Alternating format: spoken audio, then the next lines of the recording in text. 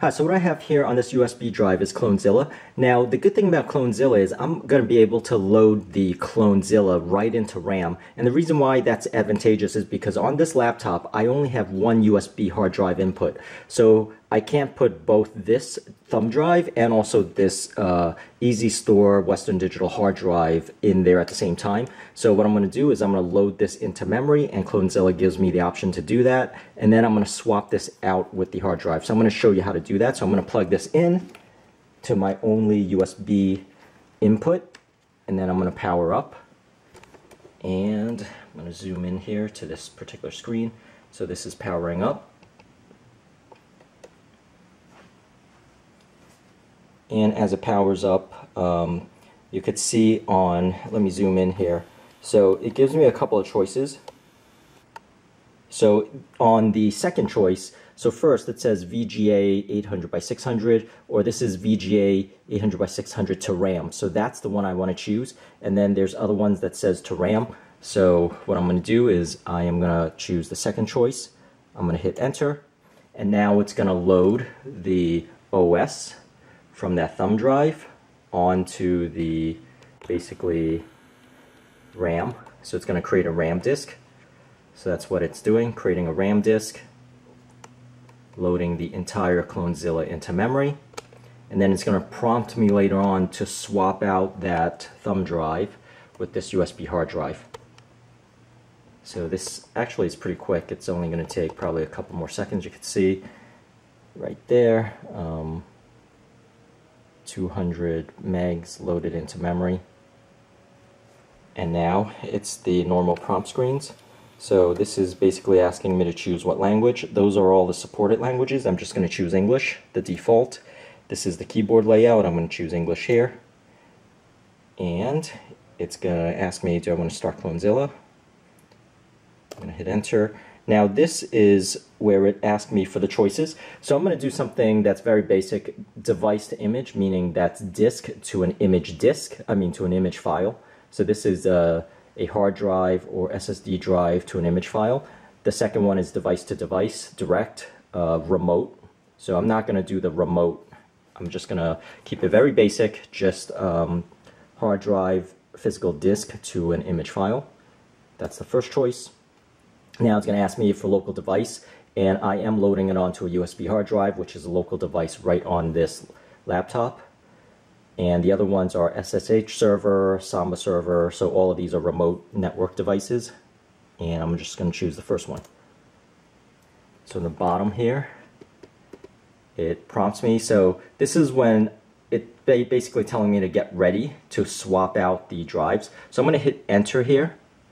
And when I hit enter here, on the top of the screen, it's going to tell me all the devices that were loaded.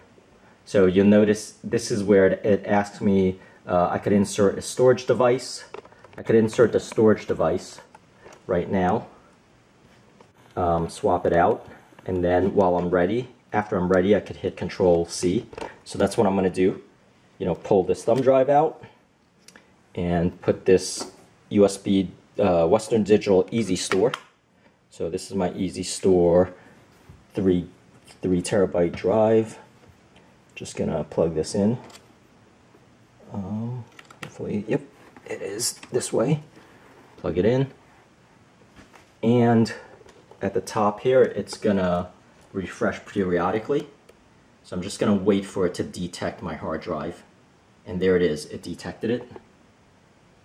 And you can see now there's a second choice for Easy Store, and it says once it's detected, I could hit Control-C to continue. So it did detect my USB hard drive here. So I'm going to hit Control-C to continue. And it's going to prompt me for a bunch of other choices now. So now, zooming in onto the screen again, it's going to ask me to mount all of the partitions. So this is asking me for the device, the target device that I want to write to. So that's the bottom one, the SDA one, which is my Easy Store Western Digital. So I'm going to choose this one, hit enter, and does it want to do a disk check? I say no, no disk check. And now, so this is my USB hard drive. So those are all the directories that are there. I did have a directory that says disk images. I'm just going to highlight that, and then I'm going to hit done. So at the bottom here, it says, you know, hit enter. So I'm going to hit enter. And then it says beginner mode. So I'm going to do beginner mode here. Beginner mode.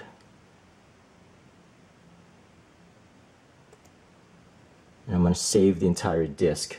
So it's basically asking me, do I want to do, you know, a save disk, a save partition, or restore? It's actually save disk. I want to do the entire disk. And now it's basically which, what do I want to name it as? So I'm going to say Win11-MSI disk image, and then hit enter. So that's the name of the device. And it says here, which disk do I want to choose? Choose the local disk as the source. And that is the disk that I want to choose as the source. And then it says here, do I want to choose the compression? So I'm just going to choose the default. And then do I want to skip the checking? Yep, I'm just going to skip the checking. And then yes, check the disk image. And this is the encryption. I'm going to choose the default, no encryption. And that it's going to just let me choose after it's done what choice. So do I want to reboot or power off? I'll say, you know, choice.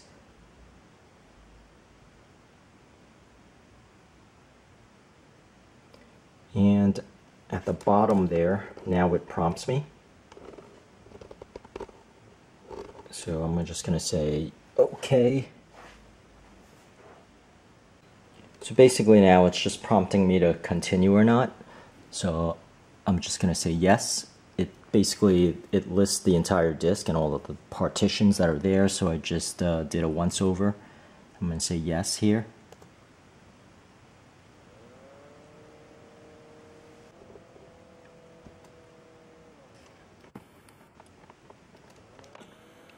So it'll give you an estimated time. Now, you did see there are like 5 partitions there. So let me just zoom in here. Zoom in so you can see what it's actually doing.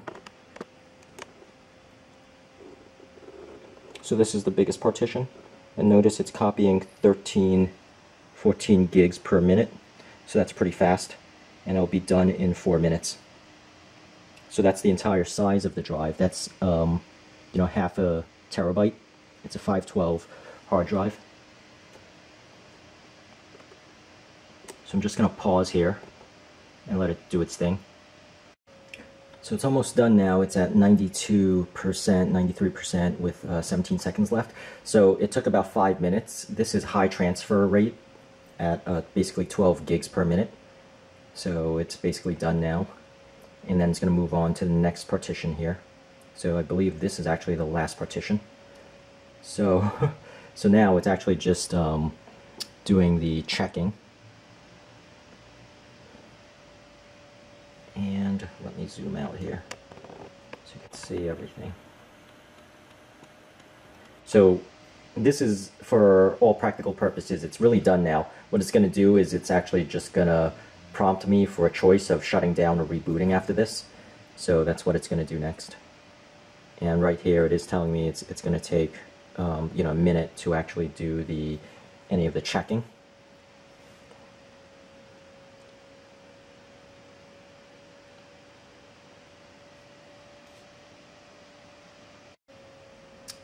So the checking is almost complete here. So I'm going to zoom out. It's only about 10 seconds left here.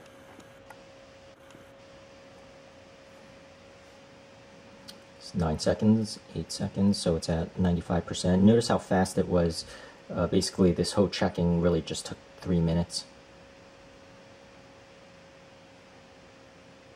And it says here, successfully cloned. And basically now,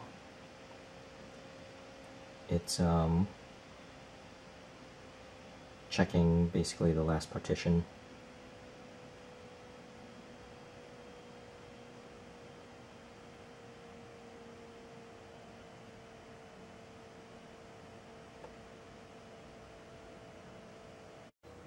Okay, so it's going to be done soon here.